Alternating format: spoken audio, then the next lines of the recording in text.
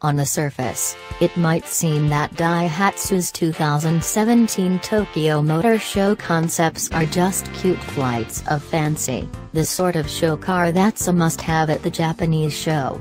But no, each one has a sound concept behind it, whether for Daihatsu's overseas markets, Malaysia and Indonesia, or at home, where it leads the car segment.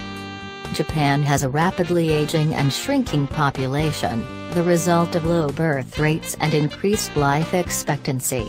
Daihatsu has two concepts with seniors in mind. We've already seen the stylish retro four-door coupe that's the DN Pro, conceived for active seniors who like to enjoy individual lifestyles. Here's one for seniors that aren't so lucky.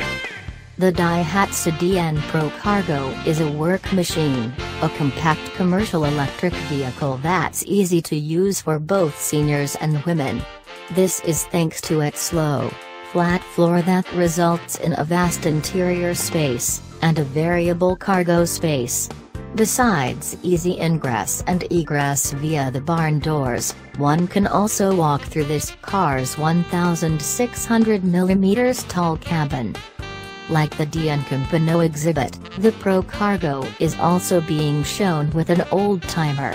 The cute little thing you see here is the classic Daihatsu Midget that was launched in 1957.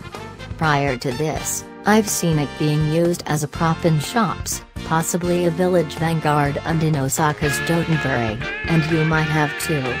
Daihatsu says that the DN Pro Cargo inherits the ease of use and scalability of the Midget. For more updates, subscribe Malaysian Cars.